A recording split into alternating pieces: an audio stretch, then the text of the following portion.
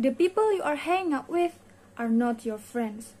I want you to ask yourself these questions. Are they raising you up or pushing you down?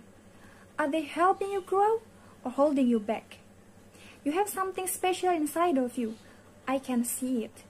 But I feel like the people you hang around, they have their own agendas. And I've had people like this in my life before. People who wanted to get close to me, use me to get what they wanted. And once they got it, they left.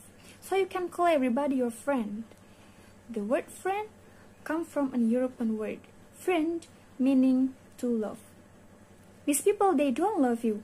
They don't belong in your squad. A squad is a team of people who you go to war with. You fight with you fight with them, you fight together. See, a true friend is somebody who makes your problem disappear. They are the ones who won't disappear when you face problems. See, fake friends are like shadows. They're around you during the brightness time, but they disappear during the darkness time. So I'm gonna tell you this. It's better to walk alone at night than with a fake friend in the light.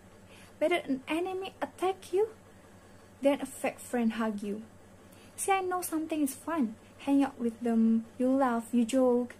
But that don't mean much. It's easy to be friends when things are going well. But what about when things aren't going well? Or said, everybody wants to ride with you in the limo. But how about when the limo breaks down and it's cold? Who's gonna be there with you on the side of the road? Who's gonna be there to carry your bag with you as you gotta walk home? See, I don't want to preach, but your life is depend on two things. The people you hang out with and the books you read. Do not stunt your growth by hanging out with the wrong crowd. I'm gonna say it again. You have a gift inside of you. You gotta answer the call. It's not going to rain forever. The more time you spend with these people, the less time you're gonna have to bring that gift out. I know you may say, don't matter, they don't affect me, and do that. I want to ask you this. What's the easiest way to catch a cold? You hang out with somebody with a cold, right? What's the easiest way to catch a negative mindset? You hang out with somebody with a negative mindset. The energy you hang around, it matters.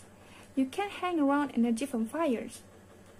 These same people come into your life for a reason, a season, or a lifetime. See, I believe these horoscope friends you have, their season has passed, and it's your season now, where you flourish, where you grow, and you become exactly who you were always meant to be.